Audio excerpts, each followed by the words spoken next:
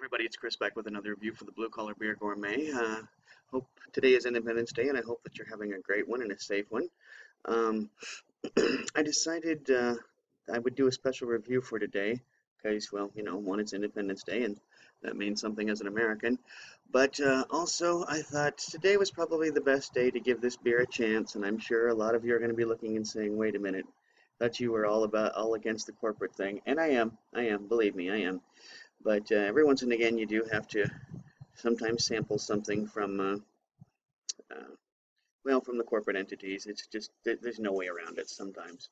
And this particular one I had to give a shot because, well, it's something special. And that is the Budweiser Freedom Reserve. I'm not sure exactly what got over. I think it's barbecue sauce we got on the label here.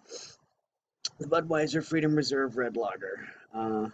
This red lager is brewed with toasted barley grains for a slightly sweet aroma with a touch of hops, a rich caramel malt taste, and a smooth finish with a hint of molasses inspired by George Washington's recipe.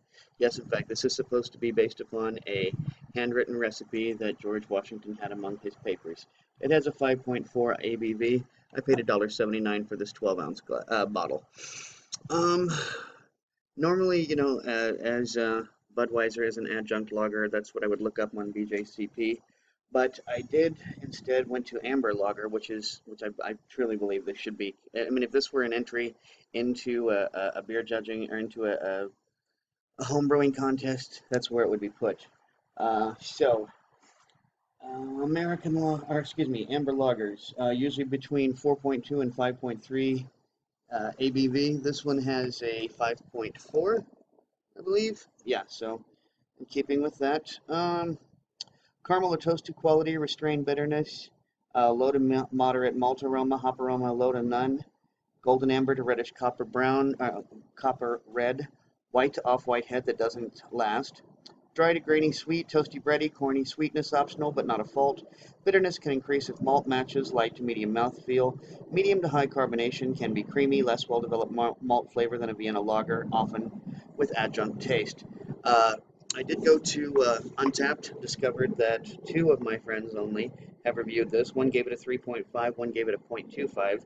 So the cumulative score between those two was a 1.63. Sorry, watching my cat chase the birds. Only 8,051 of us on Untappd have scored this, giving it a 3.32. Beer Advocate only has 5 rankings, giving it a cumulative score of 3.43, which is an okay rating. And Rate Beer has a cumulative score of 2.99. So there you have it. There's the ins and outs of it. And as I said, yes, this is supposed to be based upon a recipe that was found among George Washington's personal papers. Also, this, let's see, what is it? Folds, okay, donation $1 per case to Folds of Honor. I'm not exactly familiar with that particular institution, charity, whatever exactly you want to call it, nonprofit. My wife and I give to Wounded Warriors, and I encourage you, if you don't give to Wounded Warriors, there are plenty of other vets organizations out there. Be sure to take care of our vets, because our government isn't doing a very good job of taking care of the people who take care of us. So please, do what you can for the vets, okay? And I'm going to climb down from my soapbox now.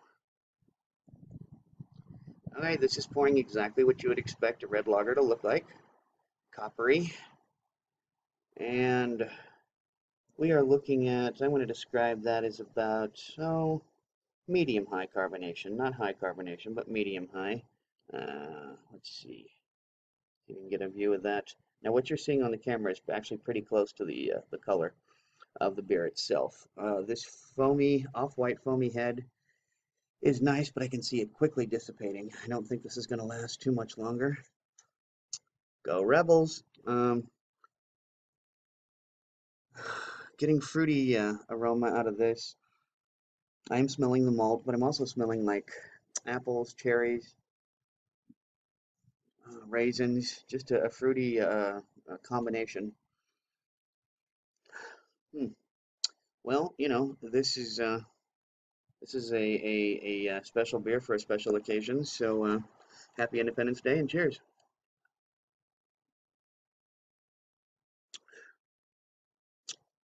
Well, It's rather dry on the finish.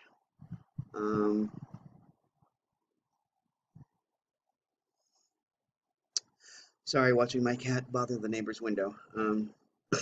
This is not a particularly good beer. It's not a bad beer,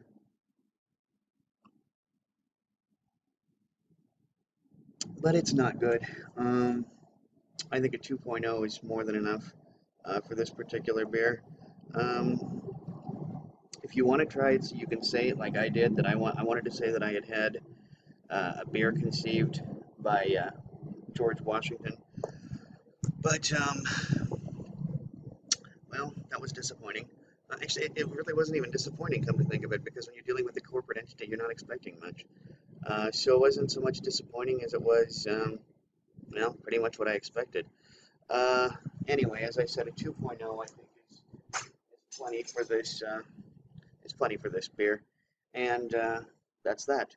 So until next time, drink good beer. This ain't it, and don't break the bank doing it. Cheers.